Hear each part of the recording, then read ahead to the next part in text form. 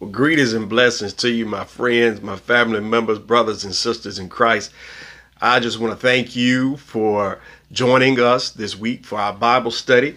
We took a break last week for Thanksgiving, and I hope that you had a wonderful Thanksgiving. But I'm so excited to be back with our Bible study. So I'm thankful that you decided to join us. Amen, for this Bible study. And I'm excited because this particular scripture that we're about to go into is a very dear account to me. It is an account where we see the faith of someone who is not a Jew. And his faith, Jesus says, is greater than all of Israel. Okay, so when I see scriptures like that, scriptures that catch Jesus' attention, it really makes me want to pay attention because I want to be able to do or display what these people display that catch Jesus' attention. This man in our scripture today, like the woman with the issue of blood, caused Jesus to marvel. And this is something that is a blessing. We've been in Matthew chapter number 8 as we continue to walk through the earthly ministry of Jesus. And I want to do something just a little bit different on today. Our scripture picks up in Matthew chapter number 8, verses 5 through 13. But what I want to do is I want to read the account that is in Luke chapter 7, verses 1 through 9. Okay? So, actually 1 through 10. Luke chapter 7, verses 1 through 10. This is what I want to read. It's the same account, but what I want to tell you the difference is in Matthew chapter number 8, it says that the centurion, it reads like the centurion came to Jesus. Okay, but what Luke records about what happened, it's not a contradiction. It's just the interpretation of what's being written. Okay, but what Luke actually records, my goodness, it gives us detail that we dare not miss. So instead of continuing to talk, let us read the scriptures, Luke chapter 7, verses 1 through 10, and let's dig out of this text what we can, okay? Verse 1, now when he had ended all his sayings in the audience of the people, he entered into Capernaum. And a certain centurion's servant, who was dear to him, was sick and ready to die. When he had heard of Jesus, he sent unto him the elders of the Jews, beseeching him that he would come and heal his servant. That's a detail Matthew doesn't record. And when they came to Jesus, they besought him instantly, saying that he was worthy for whom he should do this. Another detail Matthew doesn't record. For he loveth our nation, and he hath built us a synagogue. Then Jesus went with them, and when he was now not far from the house, the centurion sent friends to him. Another detail Matthew doesn't record, saying unto him, Lord, trouble not thyself. Check this out. For I am not worthy that thou shouldest enter under my roof. Wherefore, here's another detail, neither thought I myself worthy to come unto thee. Okay, that clears it up. Whether he came to Jesus himself or whether he sent others, Luke records that he says, neither thought I myself worthy to come unto thee, but saying a word, and my servant shall be healed, praise God. For I also am a man set under authority, having under me soldiers. And I say unto one, go, and he goeth, and to another, come, and he cometh, and to my servant, do this, and he doeth it. When Jesus heard these sayings, he marveled at him, and turned him about, and said unto the people that followed him, I say unto you, I have not found so great faith, no, not in Israel. And they that were sent, returning to the house, found the servant whole that had been sick. I want to focus in this text on the fact that I am not worthy. Okay, I want to deal with this word worthy from this text, but let's just walk through the scriptures. Won't take but a few minutes, but I really want to drive home the point of this particular passage. Now, in Matthew chapter number 8, we're going to see a series of different healings. And in the same chapter of Luke chapter 7, we're going to see a series of healings. And Matthew is going to give us a detail about these healings that I want us to pay attention to, Lord's willing, next week. But in this particular case, there is a Roman centurion. This Roman centurion would be over multiple soldiers. I can't give you the exact number of soldiers that this person would have been over, but he is an officer in the Roman army, and he's got soldiers under him. Some would say hundreds of soldiers under him. Now, the thing about this soldier that we see in the text is that he's got a heart for his servant, where you'll find a lot of people who have servants really don't care about the servant, and they can say, well, I can always get somebody else to fulfill your role. This particular centurion has compassion on his servant. Okay, so this servant is about to die, and there are people in Jerusalem, well, not in Jerusalem, but in Capernaum, in the area where Jesus has done a lot of his ministry, a lot of his teaching and preaching. There are people in this city who they favor this Roman centurion. You're not going to find someone of Rome who shows compassion on the Jewish people. You're not going to find someone who really cares about their religion. It's really all about Rome. It's about Caesar. And Rome carries this certain air of pride about them, you understand, because they are the world power. But here we have a Roman centurion who has a servant. He has compassion on the servant. And these Jews, they think highly of him. So apparently they tell this centurion about the things that Jesus has been able to do. Again, this right here is really the headquarters of Jesus's earthly ministry. So there's a lot to tell about what Jesus has taught, a lot to tell about the things that Jesus has done. So the Bible says when this centurion hears about Jesus, he does not send for one of Rome's doctors. Okay? Again, if Rome had this particular air of pride, they would be able to say, well, we've got the best doctors. No, he doesn't send for a Roman doctor. He doesn't look to Roman medicine, but he hears about this healer. Oh, my goodness. Named Jesus. And he figures that if anybody can help my servant, I believe Jesus can do it. Yeah, this man had never shaken hand with Jesus. He hasn't met Jesus, because the scripture says, verse 3, when he heard of Jesus. Faith starts by hearing. Does it not? That's what Romans chapter number 10 says. Faith cometh by hearing. This man believed what he heard. He didn't have to have a front seat to Jesus's sermons.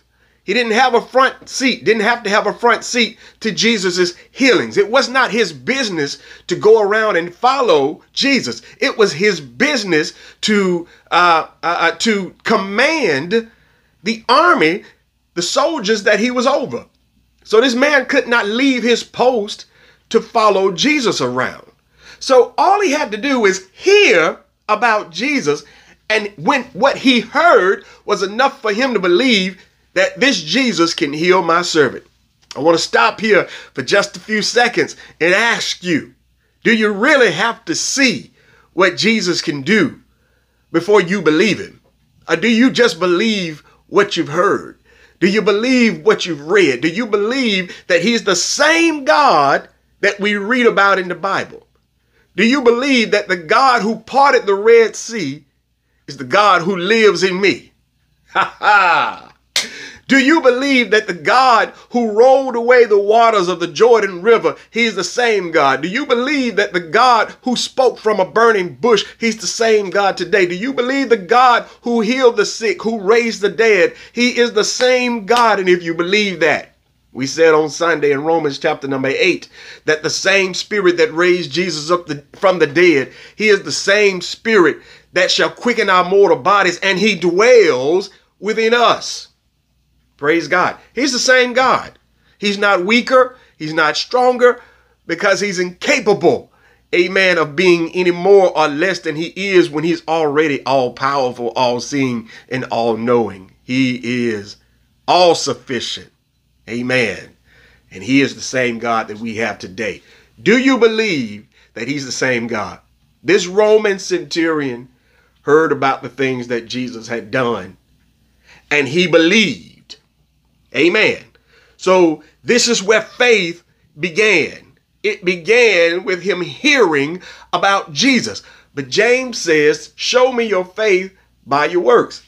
So if he believes, then his faith is going to prompt him to do some things. Let's look in the scripture at what faith has encouraged this man to do. The first thing that he does is he sends elders of the Jews to beg Jesus that he would come and heal his servant. Now, it's bigger than faith causes this man to ask Jesus for help. Faith, what faith did for this Roman centurion is the same thing that we found out faith did to a leper a couple of weeks back. Faith humbles this man.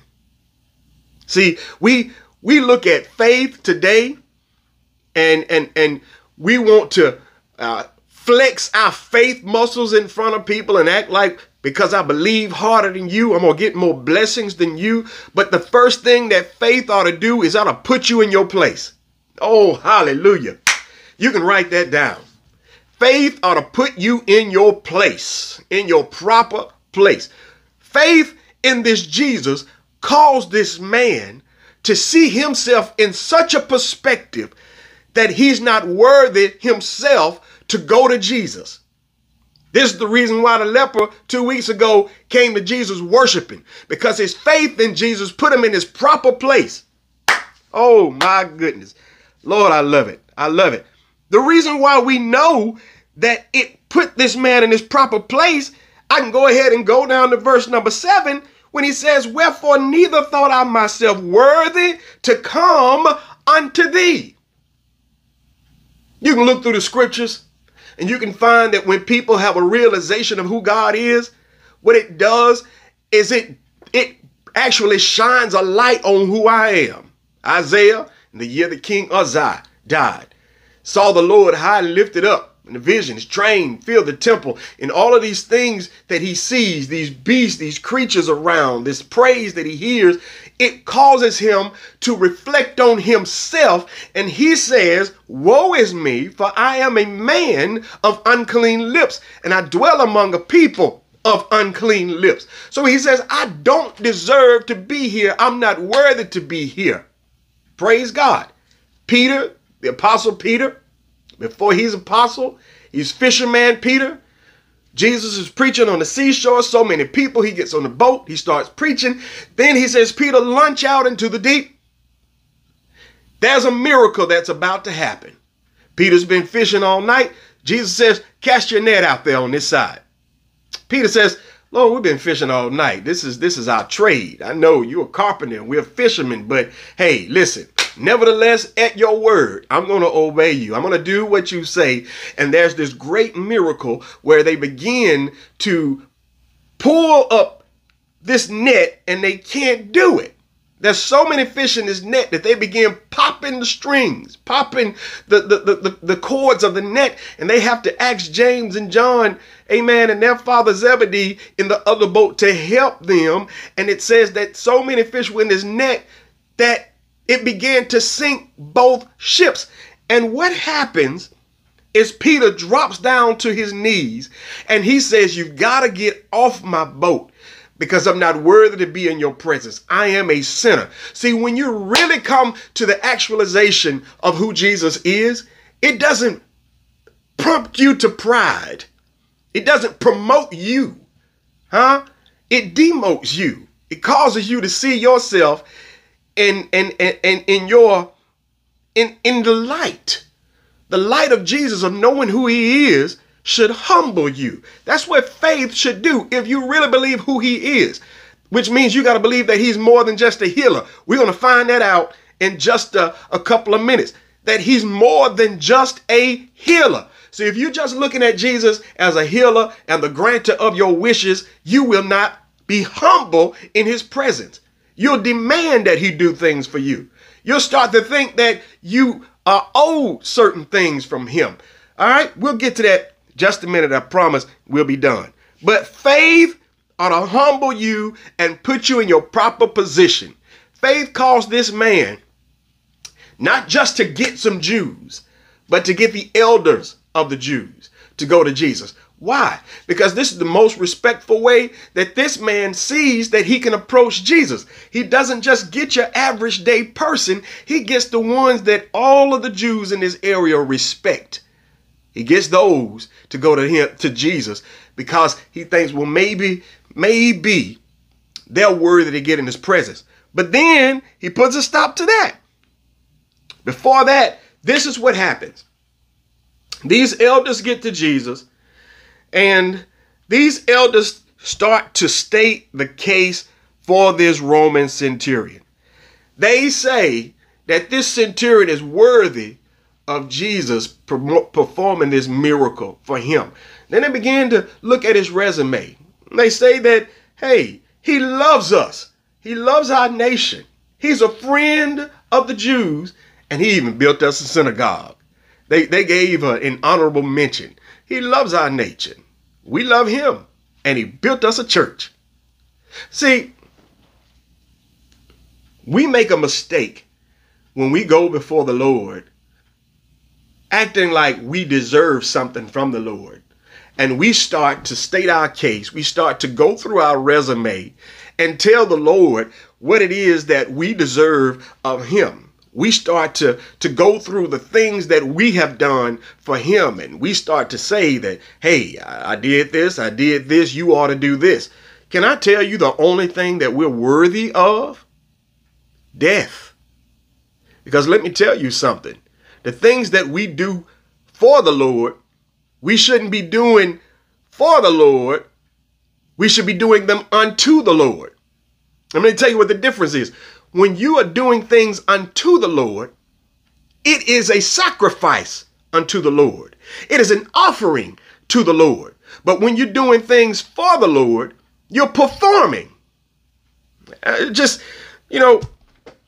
Sometimes we got to watch our words. And I know there's some people that are saying, well, it really doesn't take all that. But no. It's about a mindset. It's about training your mindset. We're not performing for the Lord so he can throw us a couple of peanuts for doing a good performance. What you really deserve is death.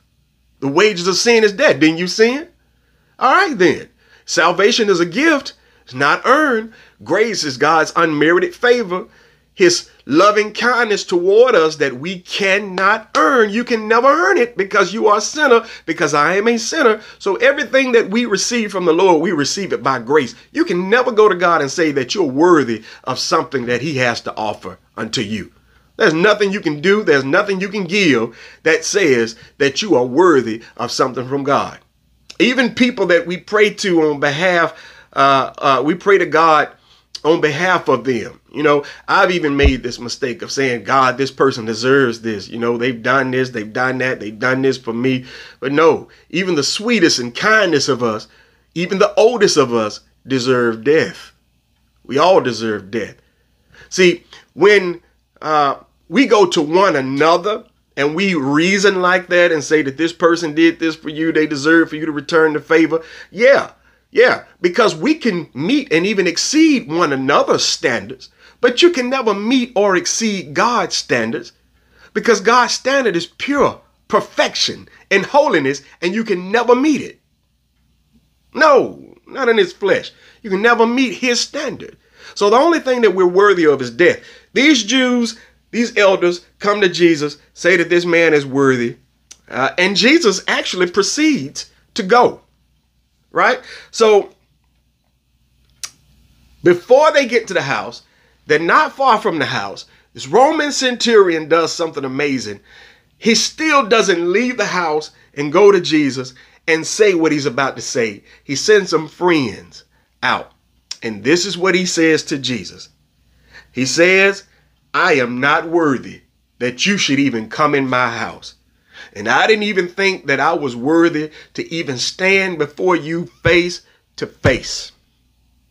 So he's acknowledging that Jesus is more than just a healer. He's acknowledging that Jesus is a holy man. His faith in Jesus puts him in the proper perspective where he recognizes that Jesus is more than just a healer. Listen at what he says. He says, I am also a man under authority. And I tell this person this, and they have to do it. And I tell this person go there, and they have to go there. I've got soldiers under me, and whatever I tell them to do, they do it. You are more than a healer. You are a man of authority. And what you have to understand about Jesus' authority is that he has authority over more than just sicknesses. He has authority over spirits. He has authority over all things. The Bible declares that he has created all things for his purpose. He is what the Bible calls the Lord of hosts. He is the Lord of all creation. He is the Lord over things not created, because he can speak to nothing and make everything, just like the Word made flesh did in Genesis chapter number 1. He is the Lord of all. And whatever he speaks to has to stand in line. So I want to leave you with this encouragement about this. Just a side note, that whatever it is that's going on in your life, Jesus is Lord over it. It may seem to have the upper hand on you.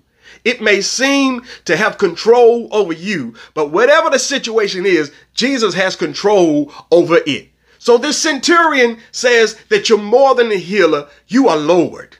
And whatever you say has to happen. He says, speak the word and it shall be done. This thing marvels Jesus, because there's no one else who has expressed this type of faith in Jesus. There's no one else who has humbled themselves before the Lord, have put themselves in the proper place, have expressed such great humility that they themselves don't go to Jesus begging or demanding from Jesus, but sends intercessors or sends mediators on their behalf to ask Jesus to do something. And then he expresses the fact that Jesus has all authority, and whatever he says has got to fall in line. This marvels Jesus. Let me leave you with this and we're done. Faith should put you in your proper perspective, your proper place.